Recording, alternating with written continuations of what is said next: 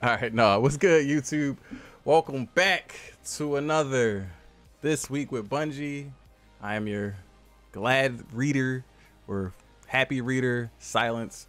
Today we're going to dig deep into the first Twab of 2021. First off, I want to say happy holidays, all that fun jazz. We made it through the 2020. Now we're into a new year. It just started. It don't mean all the bad stuff is going away, but moving on with some better energy. Hopefully everything goes better this year for a lot of stuff. Let's move right into it. I have not gone over this. I have not seen any parts of it just yet. This is fresh to me. We about to get down into the Twab. But first, I want to make sure and I remind you that we are live right now as this is being recorded here on twitch.tv/Roads of Silence. Now you might be thinking that's different than the YouTube channel. Well, yes, I just recently changed my name on Twitch, trying out something different. As we all know, I'm gonna kill that meme of waffles. Anyway, so make sure you come hang out with us if you can when this goes live. I'll still be streaming for the evening with some Destiny 2 PvP and maybe some light PvE. But you can also follow me over on Twitter and all that stuff. Everything will be down in the description below. And there's also a nice little info widget down over there in that bottom left corner of the video. So if you can't seem to remember to like, share, and subscribe, or follow the Twitch channel, make sure you go over there and do that right now as we go along. Just hop right to it. Anyway, this week at Bungie, it's been a while, hasn't it, since the Twab has last been seen. Got your hands on the Hawk Moon. The Dawning went through. Next generation consoles got some updates and some wonderful enhancements. And yes, the Crow from their cage and Lord Salad Bar watched as you decimated people with Stasis and Iron Banner. On the Bungie side of things, they took a breather. Everybody went home for the holidays and just relaxed. It was full of fun challenges that nobody expected. And even though everything in 2020 was just throwing curveballs at everybody and Beyond Light and the season of the hunt was in your hands, it did not come at a bit of a cost. It did come at a bit of a cost. They needed some time to recharge the batteries and for the new year, and no doubt 2021, it's a bunch of mountains to climb. All right. An unexpected surprise, but they're all excited to get back into the groove for a new year, for new Destiny development. All right. So let's get this party started. Let's get it started. They got some things. First up, they'll be talking about some vendors, Dreaming City, the Moon rewards, and the sandbox tuning for Hunter Stasis abilities in the Crucible. So first up, we got the rewards update for the Dreaming City and the Moon. So first they talking about, I'm skip that entire first paragraph. Y'all can go back and read that shit if you want, but not up in here. All right. So first, let's review. A list of what you'll be seeing in season 13 is what they're saying is reissue Dreaming City Reverie Dawn. Yes, that's one of my favorite looking armors. I'm about to get styling again. And the Moon Dreambane armor. Throw that shit in the trash. All right. These will also drop with high stat rolls when earned in the Shattered Throne and the Pit of Heresy. So you know what that means. My Pit of Heresy god is about to get put out there into the world again. I was debating on it. I started making it. I actually do have a finished product. And I was like, you know what? Let me see if they reprise this stuff because it's things that are right in our hands. So good to know. Shattered Throne as well. I need to dig back in there, get my feet wet, and get the territory known so that I can put something out for you guys to have something to help you through it. On my new players, some of my returning folks that don't remember any of that stuff, we're going to have you covered. All right. Instead, oh wait, the final chest in the Pit of Heresy will no longer drop a fully masterwork Dreambane armor piece. Instead, the Dreambane armor piece that drops will have 7 armor energy and is guaranteed to drop with at least plus 16 and 2 different stats. Okay. And the and their higher stats overall. All right. Period. So we'll see. We got to see it when we see it to believe it. You know what I mean? Dreambane class items will not drop from this chest. So unfortunately for that, you still got to get those out in the world loot pool. The reissue 4 weapons for the Dreaming City with new perk pools will be the Waking Vigil, the Sleepless, the Vouchsafe, my favorite scout rifle, one of my favorite scout rifles, and the Retold Tell, that monster of a shotgun. All right.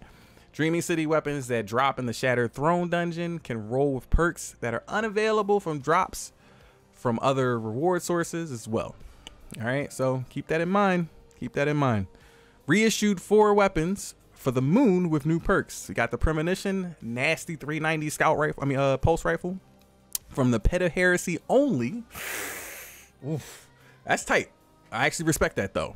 You have the Heretic, which I believe is a rocket launcher, the Blasphemer, which is a shotgun kinetic, and then the Apostate, which is a arc sniper rifle, kind of like the Distant Turbulent, if I'm not mistaken, if that's what it's called. Kind of reminds me of that sniper rifle, but with a reskin. Weapons that drop in the Pit of Heresy dungeon can roll with perks that are unavailable from drops from other reward sources. All right, expanding the Lost Sector Legend and Master rotation to 4 Lost Sectors. That's 4 Lost Sectors. If you can't count, 4 Lost Sectors on the moon. The K1 Logistics, K1 Communications, the K1 Cruise Quarters, and the K1 Revelations. Essentially all of the Lost Sectors on the moon. Okay. We're making these changes to help preserve, and this is what they're saying, we're making these changes to help preserve the relevancy of the destinations, specifically some of the pinnacle in-game activities that still exist here. To get more specific around the actual experience activities where reissues are acquired, we will be heavily weighted towards rewarding reissue gear over capped gear. Though the exact weighing and the mechanisms may differ, for example, in Dreaming City, if you already have obtained an infusion cap weapon, it will not drop for you again. So keep that in mind. If you've obtained the infusion capped weapon, that weapon will not drop for you again. Which I think is kind of cool, but kind of not. So it's like they're saying that it won't drop for you. Like, what does that mean? Are they saying that the reissue weapon will drop once you pick it up? That's it. All right. Are they static rolls? Are they not static rolls? Are we not to farm for these for a little bit? Like, what's going on there with this? If they're static rolls, that's absolutely fine. If these are just beginner weapons that people who are just starting out to come back in can use, that'd be great. All right. Let's see what they got to say at the bottom of this. They say, while not every legendary reward will be kept up to date for the entire lifetime, their destinations are available. We do believe there's a high value in targeting some specific activity drops for continued relevancy to give you more options for where to spend time as you seek to improve your arsenal. So again, this still falls back. The question for me is, you know, does this fall into line with, is it going to be for starter people, you know, to come in and grab this stuff and carry on? Is it gonna be static and all that kind of stuff? They're saying it's got a new loot pool, but again, you're saying if the weapon drops, you won't be able to earn it again. So how does that work when I want to reprise the loot again and get a better roll if it is not static? I don't know. We'll see when we get our hands on it in the game. Turning those tokens. Let's see what this is talking about. Are we talking about Crucible? Oh God, yes we are. Here we go. So we're going to skip over what Justin's talking about, or actually, no, we're going to kind of haze down on what Justin's talking about. And from what I can see here, the rewards for continuous ritual playlist completion has been a subject that's come up several times. I guess they're looking at, you know, all those tokens you've accumulated, but don't spend with those vendors. I know I have a couple of them. I don't know. Does Gambit have a vendor drop? Like, I don't ever remember Gambit having a vendor dump. That'd be kind of cool if we had tokens for the Drifter to dump in there for Gambit weapons, but there are none, right? Like we don't get new Gambit weapons, right? That's not a thing anymore. And then, you know, you got your Shaq stuff that you can go in there and dump at him, which you constantly get stuff for. So let's see what they talk about there. So these weapons are in addition to the ones added in the Season of the Hunt, and they continue to have a small chance to drop at the end of each activity.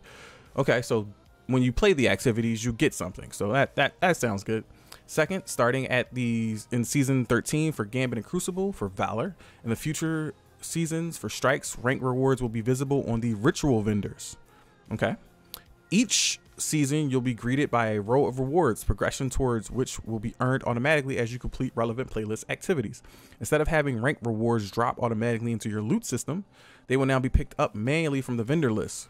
We feel this gives much better visibility into what you'll be earning as you progress and helps you make better choices about where to spend your time.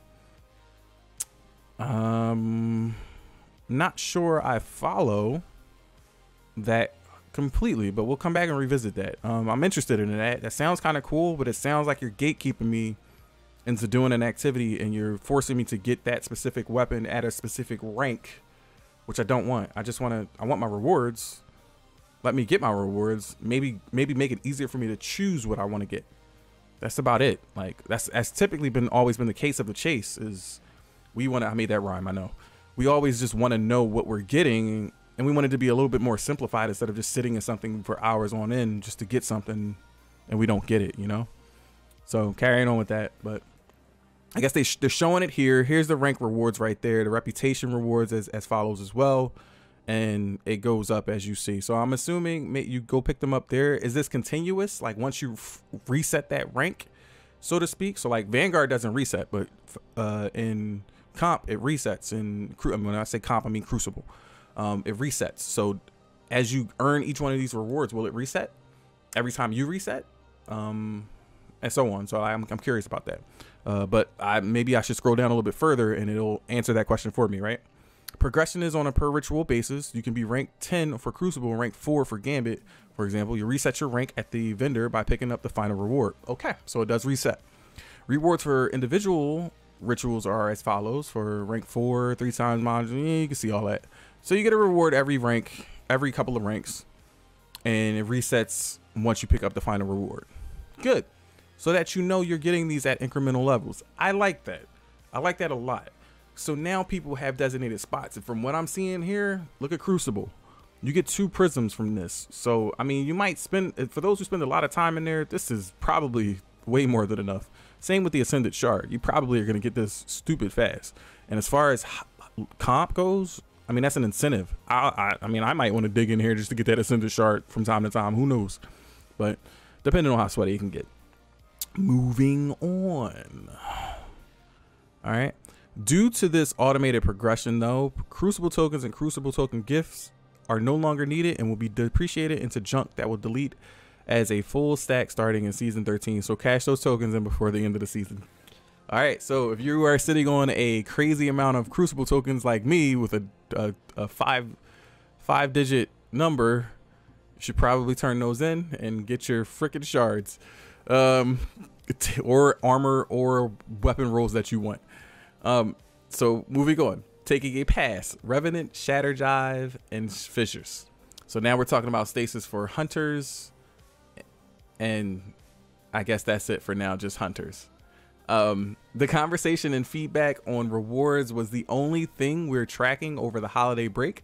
Many of you have been spending time in the Crucible, experimenting with stasis and all the ways in which it can be changed.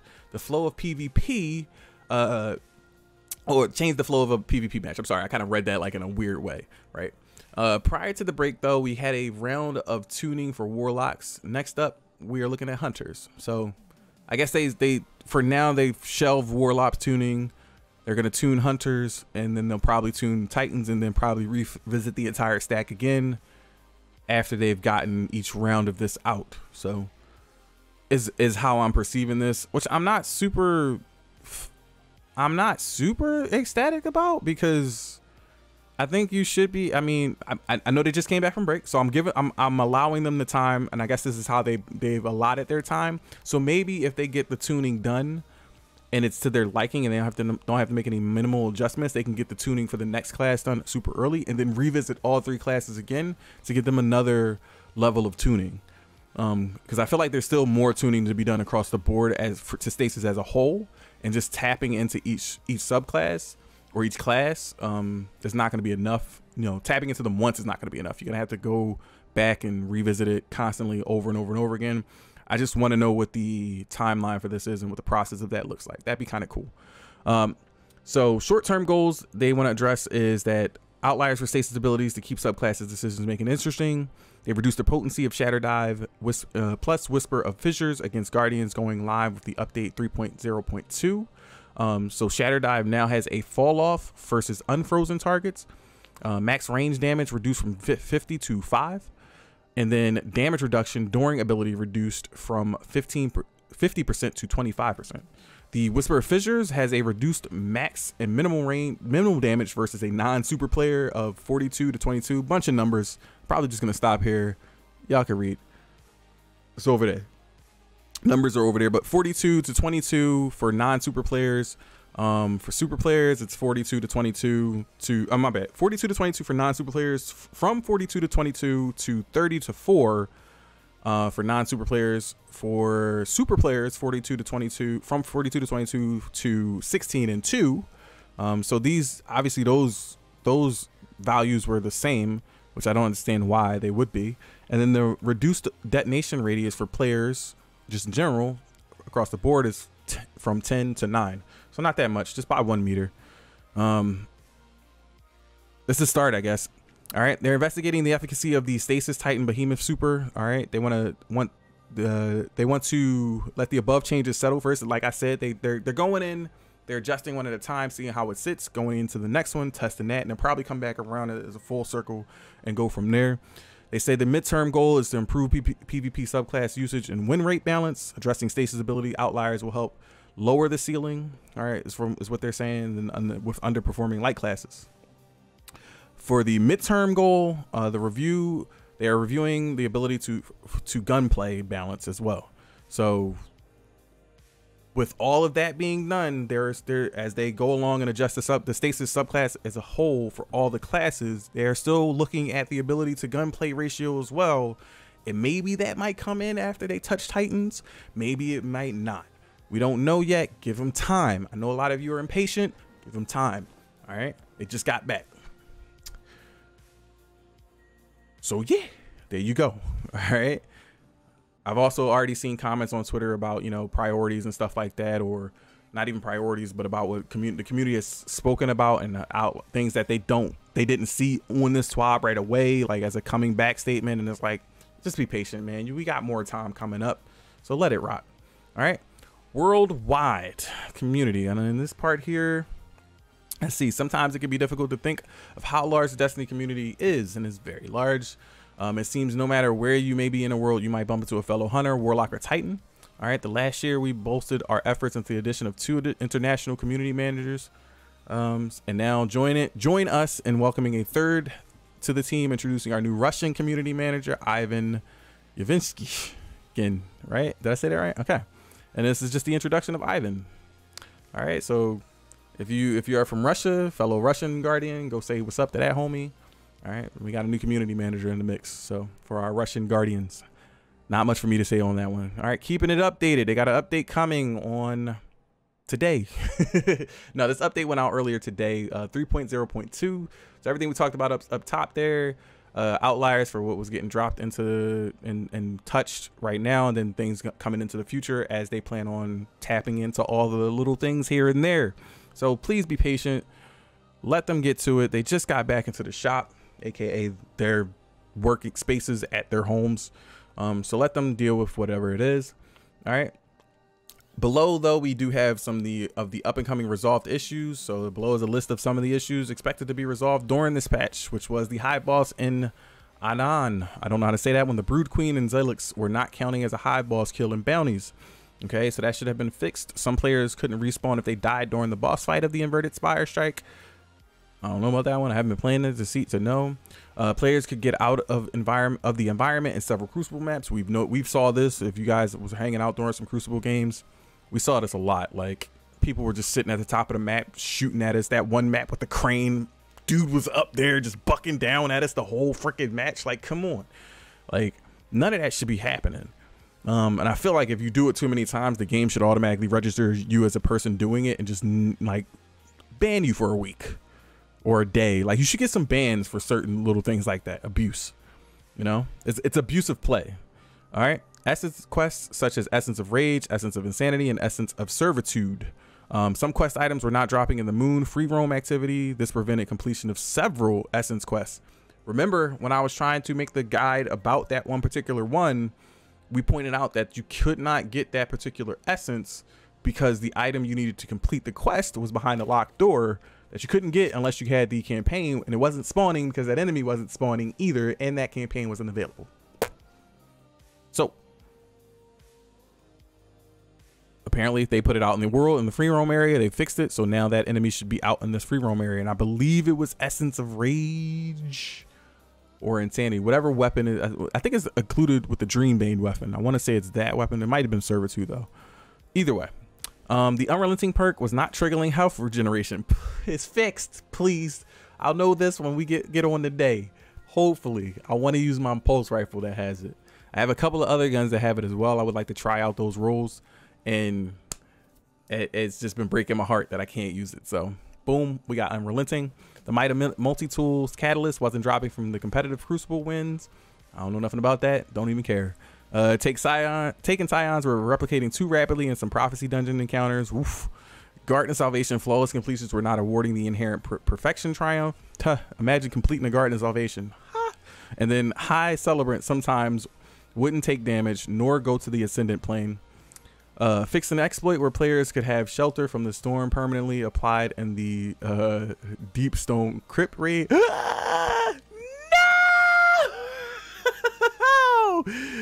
They took it away!